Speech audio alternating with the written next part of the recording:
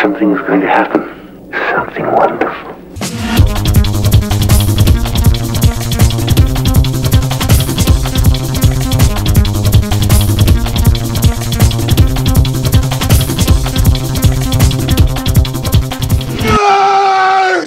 G'day fans and welcome to another exciting episode of Talk Nerdy to Me. As I speak right now, all of Melbourne is out on the town except for us three, which is why there is not a single person watching us. Right, here we go. One person's joined us. There we go. It's feeling a bit left out there for a moment. Welcome everybody to the show from Facebook users and YouTube people as well. How exciting is that as we prepare or get ready for our big lockdown? Once again, I'm joined by my lads, MPS and Jeffro. How are we tonight, laddies? Excellent. Yeah, not bad. Not because I'm in Melbourne, but I'm in Ballarat, so I'm really happy about that. Very good. MPS, what were you going to say? I'm all good. Just all good. What can I say? All right, we're going to move on as the evening progresses, and we're into the a year. What year, MPS? Help us out here. What year we're looking at today? We have 1986. 24 years ago.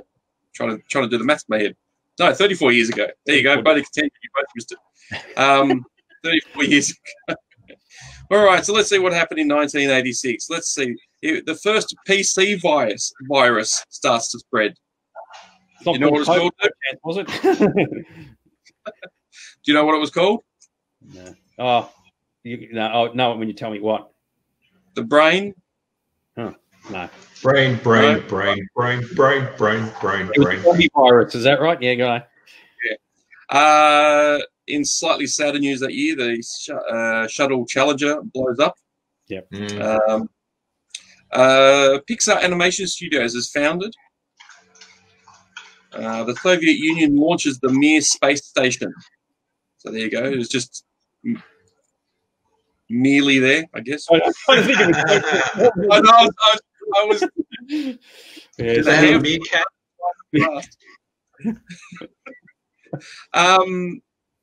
The Japanese probe, the sushi, not sushi's in the fish, but I don't know how you pronounce it exactly, flies by Halley's Comet.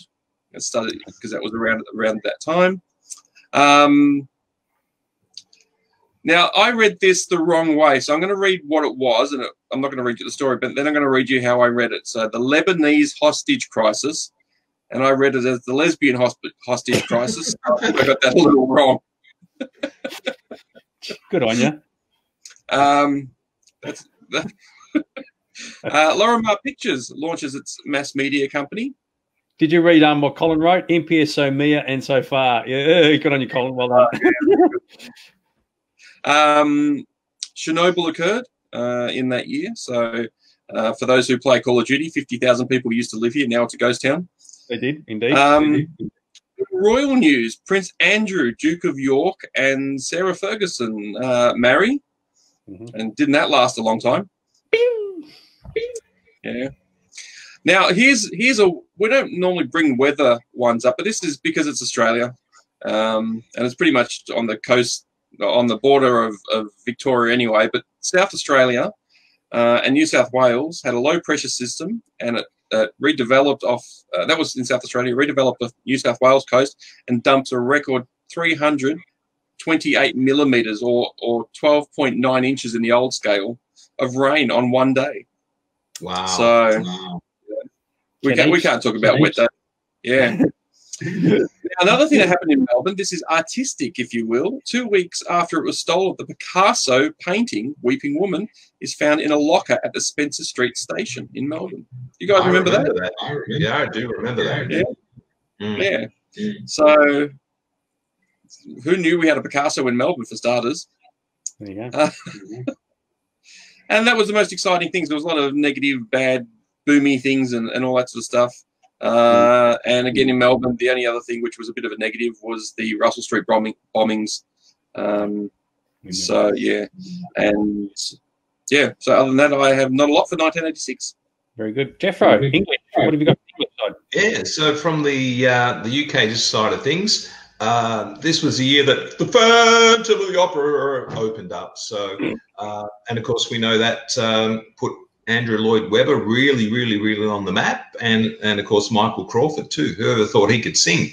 It was also the year that politician Jeffrey Archer actually had to resign because he was caught out with a prostitute trying to pay some hush money. Now you sort of think, my goodness, you know, what a scandal. But if that was to happen today, I think you'd have no problems at all. No problems at all. In the people born this year, I'll just rattle off the names and see if you happen to recognise any of these. We have Misha Barton, Gemma Atherton, yeah, Jamie Bell. Misha Barton was on the OC, wasn't she? Yes. Robert Pattinson and Ellie Goulding. And in the deaths, one I remember quite well, Phil Lynott, who you may remember from Thin Lizzy, Ray Milland, classic actor, Cary Grant, and for all our Doctor Who fans out there, Ian Marter died that particular year. He played Dr. Harry Sullivan. Movies out that year, not a big selection. Biggles, The Adventures in Time, Highlander and Labyrinth. So a couple there, but you know that's about it in the movie front. And on the television front, were they ever doing some serious drama on television? So this was the year that the drug abuse storyline happened in Grange Hill, believe it or not. This is the big scandal where on Coronation Street the pub burnt down and caused serious heartbreak. This is where main character Pat Sugden dies after rolling her car down a hillside to avoid a flock of sheep. This is Champagne television here. And speaking of Champagne television, it was also the year Doctor Who returned after a 17-month break with Trial of the Time Lord. So it was good to have Doctor Who back. And also, this was also the year that Neighbours launched on BBC television. So don't we still laugh about that, people? And just finally, this was also the year that the first advert for a sanitary towel is broadcast on British television. So just to leave on a high note, I'm going to talk about sanitary towels. And they were on television in 1986 in the UK. How progressive is that? Far out. A couple of questions. Top Gun. What year did Top Gun come out? It came out. I was going to mention that, but you know, you guys are going to wait for the movies. So Colin, slow down. Stop anticipating our theory. Yeah, Colin, slow down, baby boy. Slow down. Here's one for you, Jeffro. Biggles is getting a Blu-ray edition release. How about that? Oh, what? There you go. There's another click. They'll release anything, Bill. You know, so I guess Biggles is got a cult following. So particularly as a comic and a story from W.E. Johns. So yeah, I'm not surprised that it gets a Blu-ray. Very good. And Aaron has asked, did Hamels wrap up in 1986? No, it was 1987 in May. So that happened the following year. MPS, you wanted to say something? And in Doctor Who, you forgot Jenna Coleman was born that year. Unless you really don't care about the newer version of Doctor Who. Oh, was she born? Yeah. I'll take your word for it. I like that. Was she born? Was she just an apparition that sort of floats around the set or something? Does she? Girl. Let's not worry about that. Very good. All right, let's move on. Wiki. Yeah, good on you. All right, so movies, sci-fi movies for 1986, a very big year, actually, because the 80s was a huge time for movies that were coming out. So in no particular order, I've only just picked out these ones. Of course, Aliens. Oh, man, how good is that? Good old Aliens, you know. So everybody loved good old Aliens. And a bit of the old Let's Rock. Absolutely mega hit from 1986 with a bit of Rambolina, as Sigourney Weaver was known as. And I think you'd be hard-pressed to find a lot of fans who did not like that film. Now, this one's going to cause a bit of a buzz. The Fly came out in 1986. A very adult and very violent version of the 50/60s films. And for those who didn't know, if you ever look at the transporting devices that Seth Brundle made, they were modelled after the engine of a Ducati, I believe. So there you go. Or as the actress said, Jenna Davis said, design a phone booth. So there you go. I like how they're actually meant to be transportation devices, but they didn't actually use the word transporter from Star Trek. They said teleporter or something. So but exactly the same principle. So there you go. Flight of the Navigator came out that year as well, and that actually featured some very early computer-generated effects with some morphing. So because prior to that, Last Starfighter had come out a couple of years before then, and then Flight of the Navigator sort of took it to another step further. So they didn't do anything organic. That didn't come until the Abyss a couple of years later. But that was one key thing about the Flight of the Navigator. They had all this morphing that was going on. Invaders from Mars came out that time with Toby Hooper film, which was a remake of the Invaders from Mars back in the 50s. So that was actually quite. And that was a horror film, and wasn't it, Jeff? I don't think I ever saw it. Is that right? It was not so much horror, but I mean it had spooky supernatural elements in it. Yep. It's a movie I would certainly recommend. It's visually very stunning, and it's not so much. I mean, Toby Hooper does horror. Of course, he's famously known for doing Texas Chainsaw Massacre, but I would say more a supernatural rather than a horror movie. Right, cool. Yeah. Very good. Of course, for Star Trek fans, if you want to have a whale of a time at this movie, I've got this reference right finally. It's good old Star Trek 4, The Voyage Home, one of the most popular movies, all because of the fact that the average person could relate to it. And Kirk and the crew were running around in San Francisco trying to find some nuclear vessels. So that was a very, very popular film. Worked very, very well. Transformers, the movie, was more than meets the eye. The animated film came out based on the TV series, which was a huge hit, and a lot of people loved that. And I knew a lot of collectors, Jeffrey did too, who were collecting Transformers at the time. And, of course, the merchandise was out. It was grouse for everybody. Not all movies in 86 were guaranteed to be absolute winners. And, of course, Howard the Duck came out in 1986. And like everybody sunk the boots into George Lucas on this one, but he was only the producer. He didn't actually physically make the damn thing. So, yes, they poured a lot of time, money, and effort into this, and it was an absolute shocker. So, yes, it didn't do well at all. And, of course, Howard the Duck made a reappearance in Guardians of the Galaxy. There you go. Just one I thought I chucked in for good measure, because I do remember seeing this in the cinemas, was The Wraith. It was the dude who gets killed in the car, and the car comes back. And they wouldn't call him a ghost. They never called him an apparition. It was a wraith, man. It was a wraith in this really, really groovy car. So he stood there with his helmet and all these bloody lights on him and all the sort of bizzo. I was like, yeah, whatever. Space Camp came out in 86 as well. Don't recall seeing it myself, I've got to say, but it was actually quite popular. I loved it. Loved Space Camp. Did you? I loved Space Camp. What made me want to be an astronaut.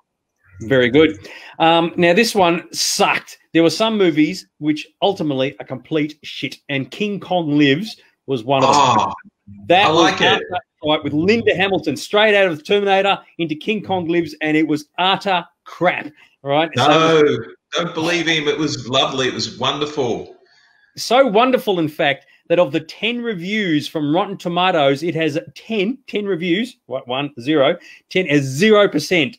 rating. So there you go. So no fake news. So it was a sequel to the 1976 film. And the thing I remember about this film is, like, how cheesy is this? They clearly got a guy in a suit, right? Okay. And they've got to have this sequence where he's carrying a full-size 36-meter bloody crocodile. And in real life, he carried a baby crocodile, right, which is only like this big. So as a human being carrying a baby crocodile in the ape suit. But the problem is, a baby crocodile, like a baby human being, doesn't look like an adult at all. And you can clearly tell, hey, that's a baby crocodile. What's the deal with that? So, an absolute horrendous film. So there you go. I think the catchline was America's greatest hero is back and he's not happy. If I recall, that's what the thing was. So there you go. In 86, number 5 was Indeed Alive with Short Circuit, which was a hugely successful and popular film when it came out. So, yes, a lot of people remember that with number 5. And on top of that, here's the last one I'm just going to chuck in. There was a movie called you've had The Terminator, right? So you're thinking, well, that's a grouse name. What else can you make that sounds like it, but isn't it? It's not The Terminator. It's Eliminator. No, sorry. Actually, that was I don't know what year that was, but in '86, you had the Exterminator. Eliminators. I'll get it right eventually. Oh, Eliminators, right? Denise Crosby was in that before she ended up in Star Trek: The Next Generation, and they had a robot dog. Right? Everybody's got robots now. Robots are the key thing, right? And if you remember the Humanoid, there was actually a robot dog in that. But anyway, there's a robot dog in this. So what do you call your dog who's a robot? You call him Spot, right? So whenever you're watching the movie and you go, let's see if we can spot the dog. Oh, there he is over there. Oh, hang on. Is Spot the name or Spot? You make it so Spot the dog. I love that. So there you go. All Dalmatians. If you ever own a Dalmatian, you just got to call it Spot. And if you want to, get a pen and see if you can join all the dots and make a picture. So, golly. So, there you go. Kelvin has said the Alienator as well. I'm not sure if that came out in 86. It might have actually. Oh, yeah, the Wraith, the early version of the Stig. Oh, yeah, that sort of works. And, yes, Kelvin has said Space Camp came out at the same time as the Challenger disaster. Yeah, it probably wasn't the best timing, was it, eh? And Aaron agrees with me regarding something, but I don't know what it was. So, the Golden Child was pretty cool. Actually, the Golden Child, if that came out in 86, had a fantastic trailer. Do you ever remember it? Where you got this dude wrapped up in all this winter gear, and he's riding a bison or something. And they're saying, and here is the greatest hero who ever lived, who's got to take on the universe and make the world a better place. And, of course, he stops in front of the camera, takes his mask off, and it's Eddie Murphy, right? And he's Eddie Murphy playing Eddie Murphy, right? And he's yelling at the camera and he's swearing. He's like, oh, well, what am I doing here? Boy, I'm not supposed to be here. And it was absolutely fantastic. And that was the trailer for The Golden Child. Anyway, I'm going to move on. Who's back to MPS? I think it is. So there you go. Very good. All right, so other movies that came out that year, yes, we'll do Top Gun, which the sequel is meant to be coming out this year. Big Trouble in Little China came out as well. Yay. Yeah. Everybody's favourite take a sickie day, Ferris Bueller's Day Off came out. And we all love the smell of napalm in the morning. That was Platoon. Platoon came out then. Yeah, I was say Apocalypse Now came out in the 70s, but that's where the quote came from. But anyway, go on. Yep. Yeah. Apocalypse Now was the music. The Karate Kid Part 2 came out. Stand By Me, one of Will Wheaton's first films. Teenage sort of story. Critters, I'm surprised to bring the cheesy version of Gremlins to come out. Another war film, which was on TV the other week, and I love this film, Clint Eastwood in Heartbreak Ridge, one of the best sort of films around. Little Shop of Horrors. Yes. Made musical in history.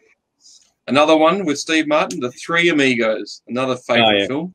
Yeah, Jeffro and I know all about that, don't we, dude, from Ghostbusters? We do, yes. Ripped off for the fan film. Now, do you remember what the raunchiest film around in the 80s was? With Science? The Kim Basinger movie. Yeah, 9.5. You can leave your hat on. What's that called? No, that was basically that was 90s. No, 9.5 weeks came out. 9.5 weeks. And good old Australian Crocodile Dundee. Oh golly! So there you go. That was films. In terms of television, shows that started in 1986 was Alf, Perfect Strangers. Oprah started her show in 1986 and went to 2011, believe it or not.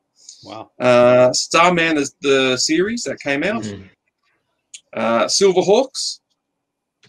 Now, here's two that had to have both name changes, or were both different in name. The Real Ghostbusters, which was based on the films, and Ghostbusters, which was based on another sort of version of Ghostbusters. Centurions, which is another cartoon series which I loved, and I think Daniel's loves that one as well. And a series that finished that year was one with two black kids, a white rich man, his daughter. Strokes, and every time you say it, what you talking about, Willis? Yeah. Different Strokes ended in 1986, and they all went on to blooming careers afterwards. Yes, they did. Catherine, you are right. Data's cat was called Spot. So, yes, well done. Very good. That's good. And that was 1986. Actually, it's funny you mentioned Starman. Like Starman as a movie far superseded the series. I don't know if Jeffro, did you watch the series at all? Yeah, I did watch it a long time ago. It actually had Robert Hay, the guy that you may remember as playing Ted Stryker from Airplane. So to see him that kind of sort of more serious role was a bit of an adjustment.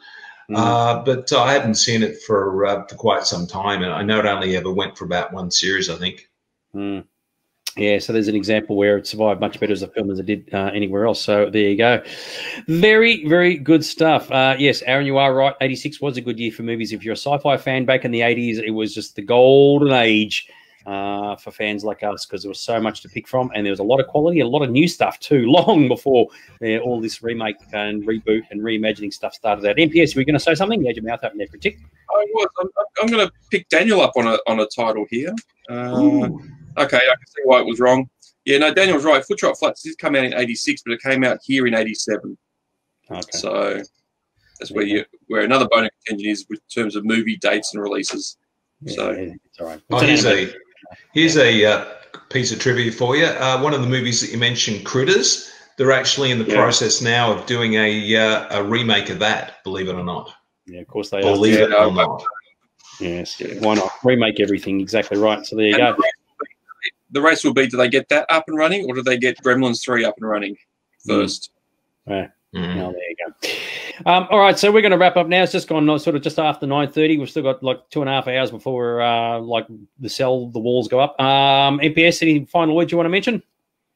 No, nothing from this side of things, but 6 weeks will go quick, guys and girls. Yep. Yeah, and if you get stuck, just come back in next week and join us. And just, oh, my God, I can't handle it anymore. Jeffro, any final words, mate? No, not much. Stay safe, do the right thing, and we look forward to seeing all you guys next week on the show. Very good. So there you go. Put the word out for anybody who's out there looking for someone or some people to talk to. So come and join us next Wednesday at 8 o'clock. Okay. So all you guys watching this now know about us, but we need to spread the word to others out there who desperately need a bit of nerdy talk. What can I say? And with that in mind, make sure you all don't forget to check the YouTube channel. Stay nerdy. Okay. All right. See ya. See ya.